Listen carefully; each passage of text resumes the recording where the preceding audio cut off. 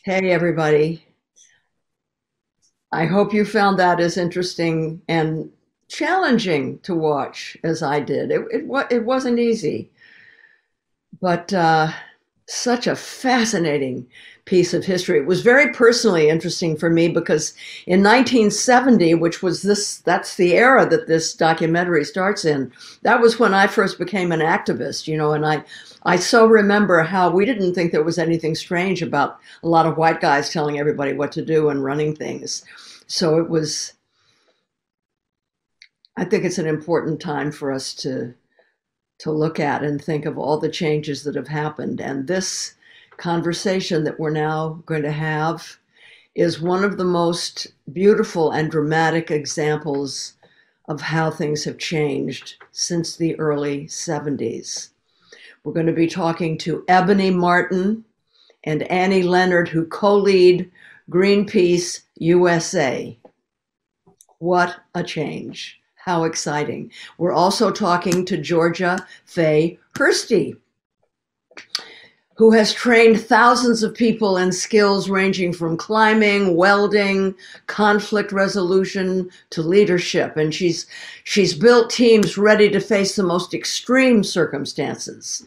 And she herself has faced the most extreme circumstances in the cause of nonviolent direct action, which she views as a powerful, people-centered tactic for change.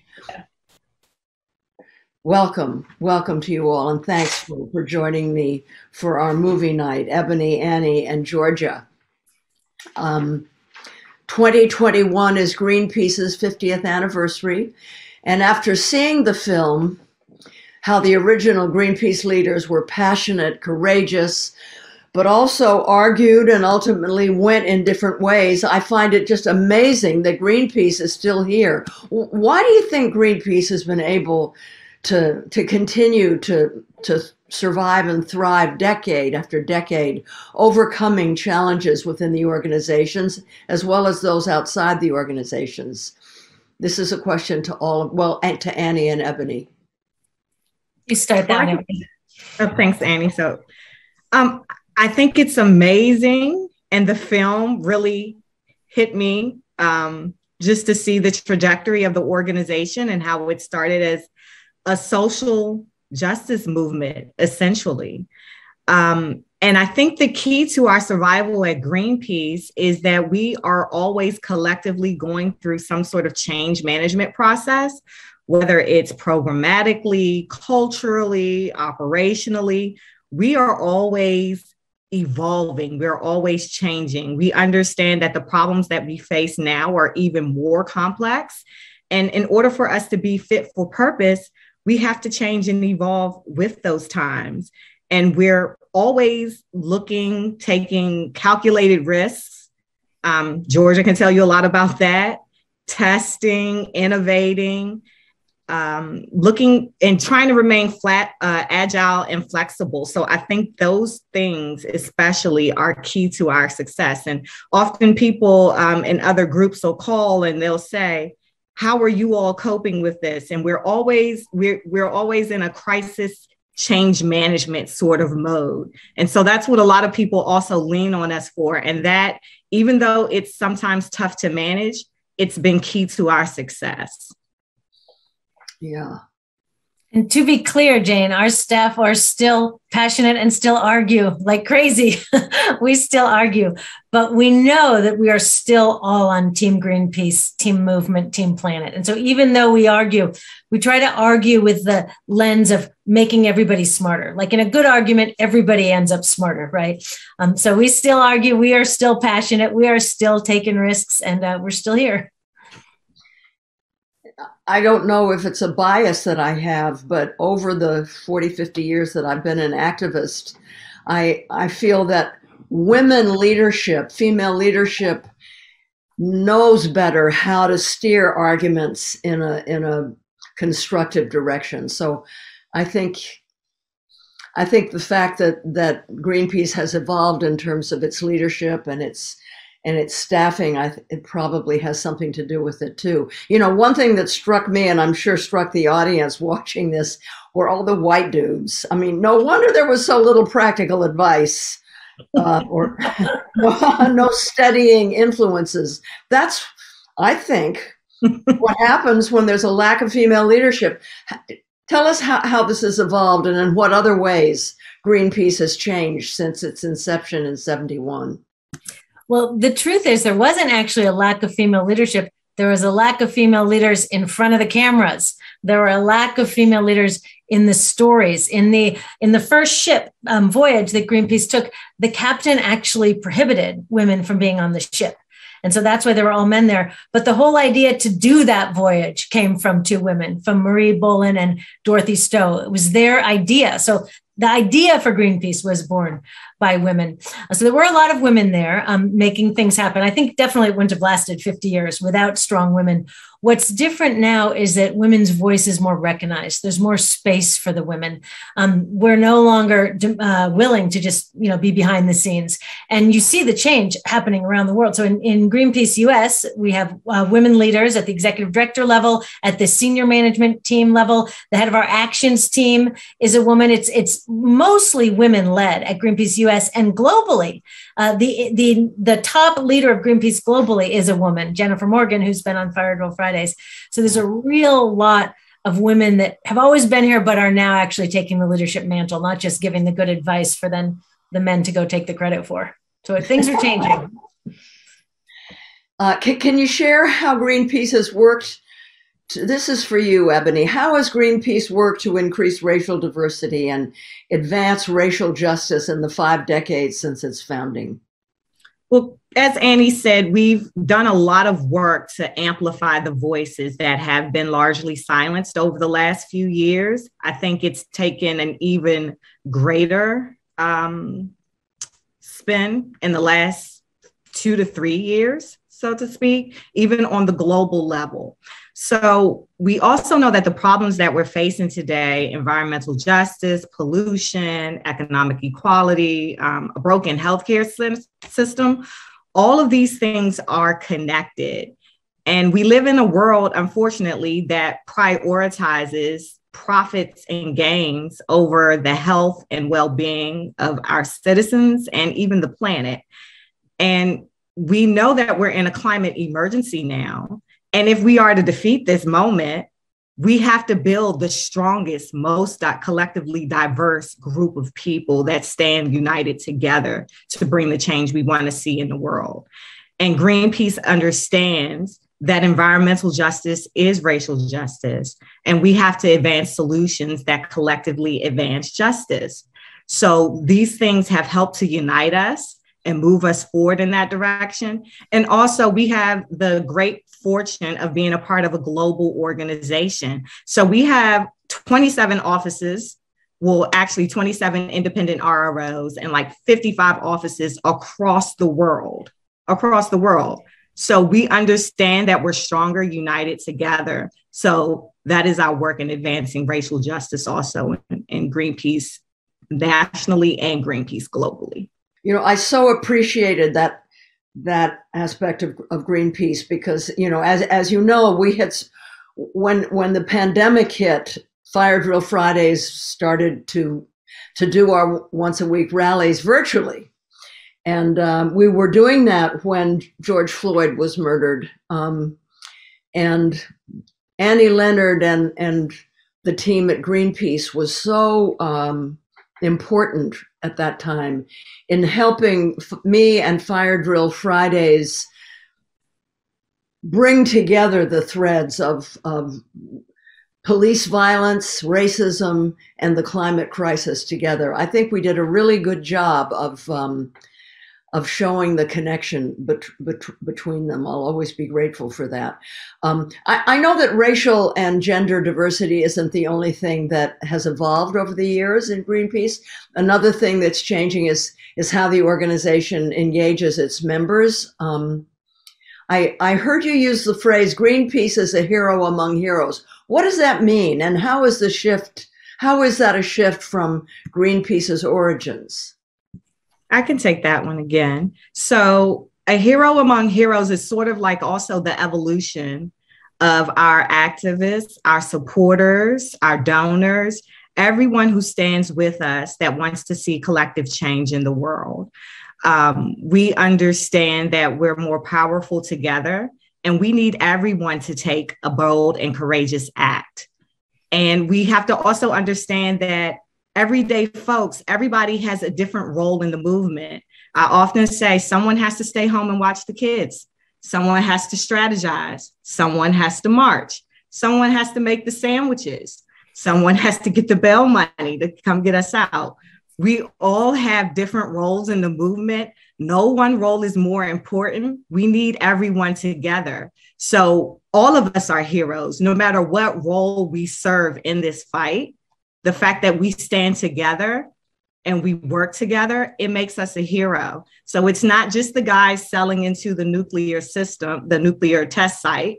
It's not just the guys dropping the banner. It's me also running down to the police station to make sure that everyone is taken care of. It's also me standing on the sidelines with my sign demanding change. We all are heroes. And that's the evolution that we've also tried to take our supporters and our donors on as well. Yeah, that notion became so clear to me when Fire Drill Friday started with our direct action and nonviolent civil disobedience in Washington, D.C. in the fall of 2019. I remember the first time I was arrested, and after being held for about 4 hours, I came out into the sunshine, and there was a whole group with food and drink and fruit and welcoming everybody and applauding. Now I can't remember what's it called, Annie?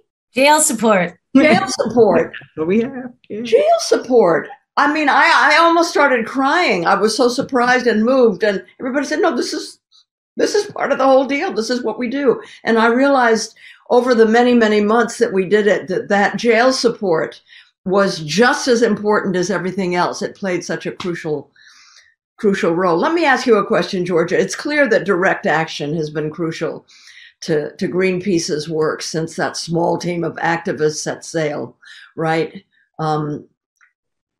How would you define direct action, and how can it be an effective tool for activism? Yeah, thanks for the question. I think, and direct action has shifted and changed over the years as well for Greenpeace. And I think the two ways that direct action is really powerful is first, it is people putting their bodies on the line and stopping something bad from happening. And that has a number of different effects, both in the kind of immediate where the thing is stopped and also the ripple effects of the narrative. And the second piece of why direct action for me, and I think for Greenpeace, is so impactful is because the personal journey that any individual has to take to reach into the deepest parts of themselves and find hope for a better world, enough to take an action that puts themselves potentially at harm, their community potentially at risk, is a powerful journey that every individual activist and their greater community goes on to say, enough is enough, and I am willing to take this stand. And as we move through that space as individual activists and as a community and move together, that strengthens the movement. And so I think direct action is particularly effective because those two streams of power that come together to make really immediate and effective changes while strengthening the movement. And tell us about some of the memorable direct actions that you've been involved in. Oh, there's so many and memorable, there's memorable in all kinds of ways. But, one of the things that is really, I think, stunning to me, and this speaks to what Ebony was just saying, was part of the transition for me in my time at Greenpeace and watching Greenpeace evolve is Greenpeace has learned, as we have shifted into a more environmental justice focused lens, to let go of the message box and say, we don't need to have the kind of dominance of the message coming from whatever a particular specific leader is, or this kind of patriarchal framing. We can let people speak for themselves, and we can let people be their individual, nuanced, beautiful selves. And if racial justice has brought you to this moment where we need to take action on climate, then let's tell that story. And if it's a personal story about your child's asthma, we can tell that story. And if it's about your community or a forest that you love being decimated, we can tell that story. And so the ways that we come to a particular direct action can be varied and nuanced. And I think that makes the action more powerful. And the specific action I'm thinking of is the one that we did in Portland, where we had 13 climbers and so many anchor support and so many community members that were supporting the action that was part of a much bigger coalition. And we didn't have any signs. There was no banner, but because there didn't need to be one, because people could tell their own stories of the necessity to be at that moment and to make change. And we demonstrated that by taking direct action and hearing from individuals. And the kind of the range of paths that brought us to that moment, I think, is what made the story of stopping the Fenneca in Portland in 2016 so powerful. Well, what did you do physically? What did we do physically? Well, so there was the Fenneca, which was a ship that had been contracted by Shell, had run aground and was seeking repairs in Portland. And we found this choke point at St. John's Bridge. And so 13 climbers descended in the middle of the night and created essentially a human blockade, so that they formed a line in the air about 100 feet below the bridge and 100 feet above the water to stop the ship from being able to pass through. And every minute that we prevented the ship from passing under the bridge was another minute that the Arctic was spared from drilling, because the season is short and the ship had a mission critical piece of machinery. So they couldn't start drilling until the ship got there. Wow. And the Polar Pioneer had recently been in Seattle. And so all of the work from the coalition around stopping Shell from Seattle had come to Portland. And so there was this moment that Greenpeace was a part of a much, much bigger movement that started way before us. And, we were just one beautiful part of. And so the climbers went over the bridge in the middle of the night. There were kayaktivists in the water. There were people in the park. There was support on the bridge. And as Ebony mentioned, there was jail support. There were people passing us down burritos at one point, which was to this day the best burrito I've ever had in my life. The 13 climbers had camps, and we were there for 40 hours. And at about Annie, maybe you remember, I think it was about hour 28, the Fenneca came and we rappelled down because we were letting other ships pass underneath. The Fenneca came and we had a moment where we stood kind of face to face, where the ship came right up to under the bridge and called us on the radio and said, move. And we said, no, we're not going to move, because what you're doing is putting not only us in danger in this moment, but the actions will contribute to putting the entire human race in danger and the future of our children and our children's children. And we're not moving. And the ship stopped. And I tell you, I think for everyone, it was the longest, 2 minutes probably ever existed. And then the ship turned around. And you could hear from where I was under the bridge, you could hear the uproar of applause come from the waters below, from the kayakers, from the kayaktivists, from the people, because the moment, what that action did was it captured the imagination that it is possible to speak truth to power, that it is possible to stand in front of a ship and refuse to move, and that they will be the ones that back down. It was the most, in my experience, tangible and manifestation of what direct action is. And the ship turned around and went back to port. It came again the next day, but for a moment, everything that Greenpeace stands for, that the environmental justice movement is trying to do, manifested in that moment with no signs. And it was a long 40 hours, but a really powerful one. Wow. Thanks for telling that story. Can I add something to that to make sure that the viewers see? That was incredibly powerful. I mean, Georgia was one of those climbers hanging on the end of a rope for 2 days in the just scorching heat. She did an amazing job. It was powerful for the climbers. It was powerful for the people watching, but it was also impactful. It also worked. This was such a dramatic act of courage that it was on the national news like crazy. all these people started calling Shell Oil and say, don't drill in the Arctic. They started calling us and saying, how can they help? Obama then called the mayor of Portland to come meet him in Washington, D.C. because of this action, to talk about what are they going to do about Shell drilling. Like it turned the volume up on the movement, this incredibly inspiring thing. And then Shell announced it wasn't going to drill in the Arctic. So I want people to know it's not just beautiful. It's not just powerful. It delivers the goods. It wins campaigns. It works. Before COVID, we had Fire Drill Fridays, taking direct action in the street every week. For many firefighters, it was their first time putting their body on the line and risking arrest for a cause they believed in, and they all said how powerful the experience was. Does that resonate with you three? Absolutely. Think of how many times a day you watch the news, you look at suffering outside of your window, you think, oh, why isn't someone doing something? What can I do? Like, we think that all the time. And when you take direct action, as Georgia said, you fill your whole body with commitment to the cause. You're doing the ultimate thing that you can do.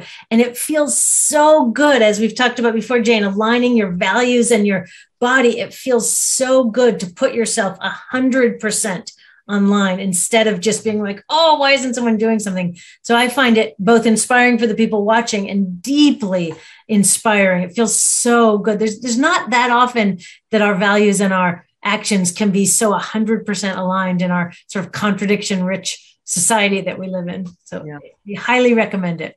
Sure is a great way to get over climate despair. Right. Right. We'll be out there again as soon as we can. So I hope all the viewers watching are ready to join us. Greenpeace doesn't just engage in direct action, but teaches others how to do it safely and strategically. Georgia, tell me about Greenpeace's Action Camp. Who attends it, and what are its goals? Action Camp dates back a long time. We've been doing annual action camps again since 2012. Sometimes I think of it as kind of a grown-up summer camp. It is a beautiful week and a half of activists from across movements and across ideas and across the country and internationally as well that come together to learn direct action skills and to share with each other about the campaigns they're working on, how they strategize, what they're thinking of, how we can ally the different movements for justice and make them stronger.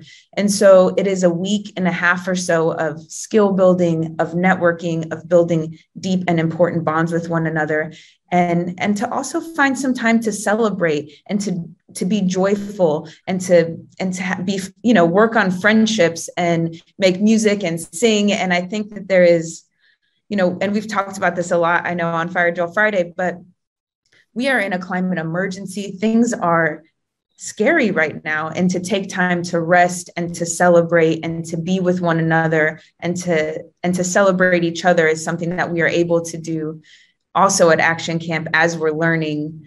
We teach climbing and advanced climbing, rope access, blockading. There's an arts track, Arts for Protest, where people learn how to make banners, how to sew, how to find creative ways to tell a story, how to silk screen. And some people come and they learn climbing one year and the next year they learn arts. But I think aside from all of the skills, which are wonderful, the most powerful part of Action Camp is this kind of cross movement coming together of learning how we can be stronger to advance justice, which is ultimately the goal. Beautiful. In the documentary that we just watched, Bob Hunter talks about the need to create a mind bomb, which he describes as an image that sends a collective shock through the world, leading to action. Annie, what are some mind bombs for the climate crisis? So mind bomb is something that shakes up your thinking so much you can never see things the same. And right now, because the climate crisis is here now, nature is giving us mind bombs regularly. The ocean on fire. We all saw that picture, right? That's so jarring. The forest fires, the just charred and ruined towns, the pictures of the people on the roof in New Orleans in Hurricane Katrina, the drowned Syrian refugee child, escaping violence that was linked to climate crisis. There's so many images coming at us that change how we think. So our job then is to create the images and disseminate them that give us the hope. Think about that image of lone Greta, a little schoolgirl holding her sign saying strike for the climate. That image went all over the world and inspired people to action. The image of the activists hanging off the bridge that Georgia described in that Portland action, that image is amazing. Some artists in Portland did a vacant wall with a mural of that action while we were there. If you go on eBay, there are pictures of items like somebody sent me a cloth canvas bag with the picture on it that somebody had painted. Artists have done things. It has just inspired such creativity and commitment. So those are the kind of mind bombs we need more of, are the ones that don't trigger despair like the ocean on fire, but that trigger action and courage like Greta, like the climbers in Portland. Ebony, why is bearing witness central to Greenpeace's mission? And can anyone bear witness? So Annie often says, once you know, you owe. And bearing witness can take form in many different instances.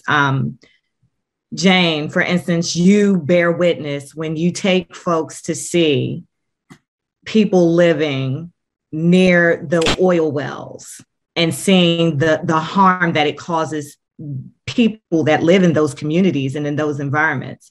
Greenpeace bears witness when we write reports on dark money in our democracy. We bear witness every day. And once we do and we see something is wrong, it's our responsibility to shine a light, to amplify the voices of those who cannot lift up their voices in the moment, and to get them help. So bearing witness it's like taking that mind bomb and taking it to the next level and figuring out what ways can you enact change, not just of yourself, but you can get your community to rally around and help to bring change as well. So anybody, anywhere can bear witness. And it's also one of the roles that we need in this movement to bear witness, to shine the light on injustices so that the people who can make the change are motivated and activated to make the change. Mm-hmm. So it's another form of activism. Mm-hmm.